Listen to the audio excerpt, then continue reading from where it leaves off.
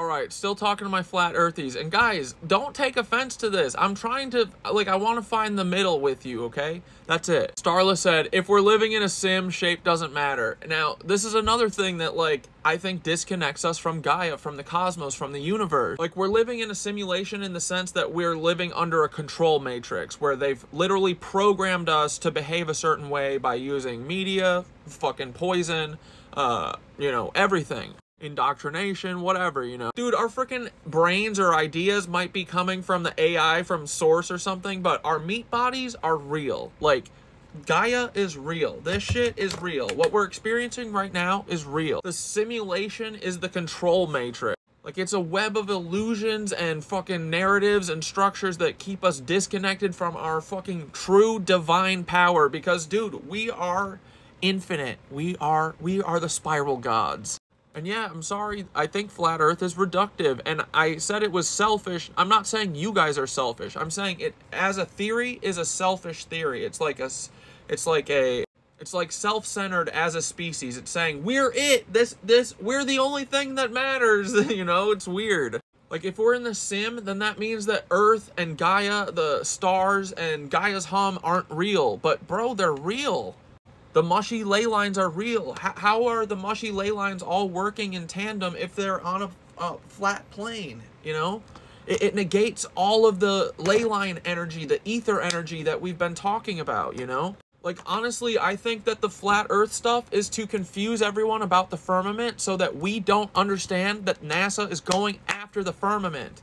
In reality, in this real physical spherical world where all the ley lines work together, dude, they're literally crisscrossing across the globe. That's how they work. They're creating energy lines in a sphere. That's how everything works. As above, so below. Like, if as above, so below is, like, you guys still believe that, right? Most of you guys are spiritual. I'm just trying to reconcile how you hold the spirituality, but you lose all the spiritual things. Like, the ether is what gives us our spirituality, you know? Gaia, the ley lines, the mushies, that's where this is all coming from. The ether, the fucking firmament, it's all working together in tandem, and NASA's working to take it all down.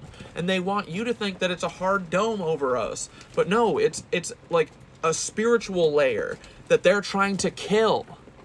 And no offense, it feels like flat earth is trying to help kill the spiritual layer. And I'm never going there because I know this shit is real. I've been shown it's real. I get it, dude. Like, we have to question everything, but I feel like we're getting lost in the sauce. Like, we're getting caught on the wrong parts. Like, not every single thing NASA says is a lie, but everything they say has a lie, right? So we got to figure out what the lie is. And to me, the lie is not that the earth isn't round. It's that, you know, they're lying about what the firmament is so that we don't understand it. I mean, dude, if you look at it objectively, it's essentially the Q movement. Like, I love my Q people too, but they are misguided. They are being led by feds. Like, it's undeniable. Michael Flynn is leading it. Like, it's a disinformation campaign to keep all of us from coming together and going, oh, it's all of them. It's not just Democrat. Like, dude, Q is literally like, yeah, they're all P words, but it's just Democrats. Like, come on, dude, it's all of them. Like, do you not see the psyop here?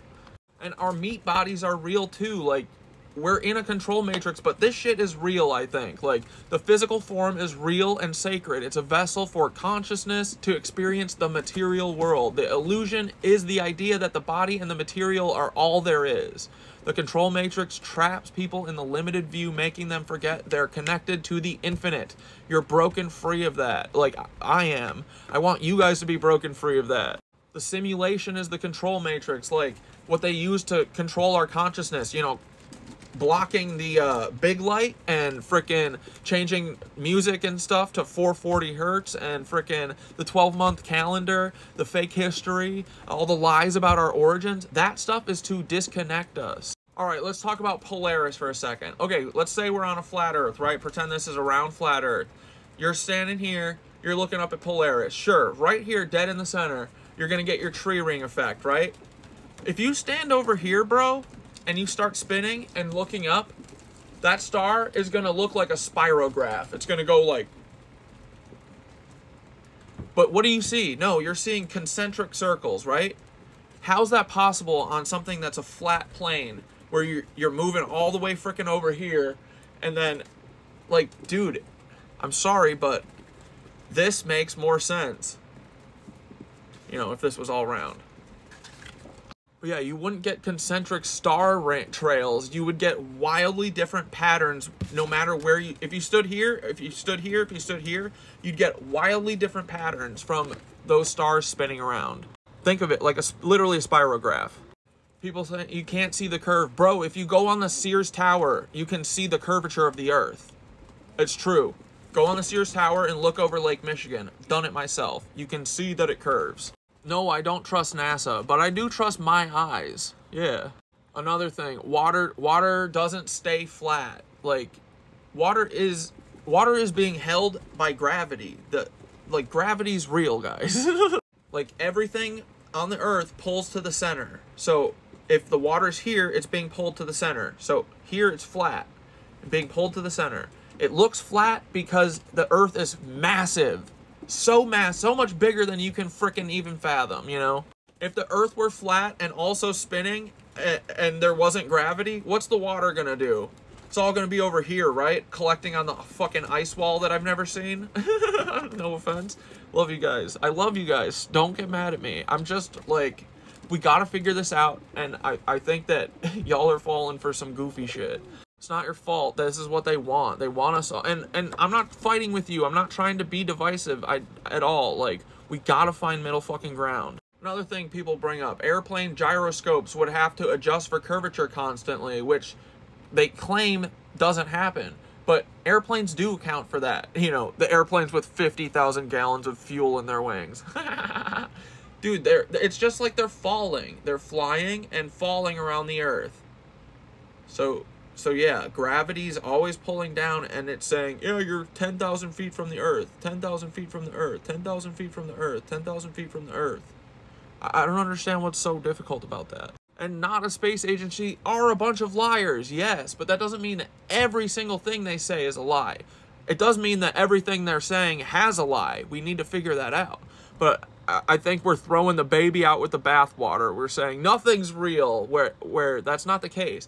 They always mix reality with their bullshit, right? So we got to find the lie. And the lie to me is that we're disconnected from Gaia, that none of this matters, we're alone, which is basically what Flat Earth says, guys. It really does when you get to the bottom of it.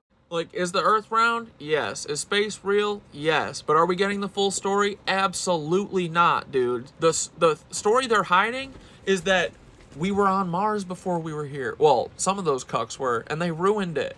And then also that there's stuff on the moon. And that also the moon is perfect size to cause eclipses and stuff. How the hell did that happen, huh? So weird. Like, yeah, we're not getting the full story at all, but it doesn't mean that everything is a lie.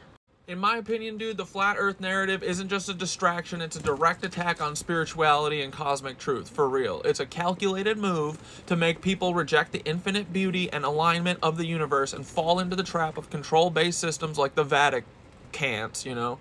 It's the ultimate psyop to sever humanity from source, and we can't be having that, dude. Think about it. If the Earth is flat, then there are no ley lines, there's no planetary alignments, no celestial harmonics, astrology nullified, the ether denied. It's a deliberate decoupling from Gaia, the cosmos, and everything that connects us to higher consciousness. Flat Earth is a cage for the mind. I'm sorry, I love you.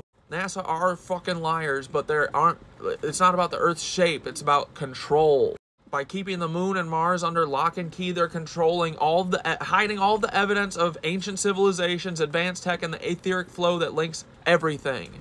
Flat Earth propaganda is perfect for keeping people small, both figuratively and literally. It traps them in a worldview where humanity is alone, unimportant, and unable to rise beyond the confines of a flat plane, and it plays right into the hands of centralized religions and institutional systems that thrive on fear, submission, and ignorance. I'm not defending NASA, I'm defending truth and the ether spirituality. And dude, the infinite possibilities of the cosmos, why are we limiting ourselves to a flat plane, a piece of paper? Come on. I'm not saying you guys are self-centered. I'm saying cosmically, it's a self-centered theory. That's it, okay? I love you guys.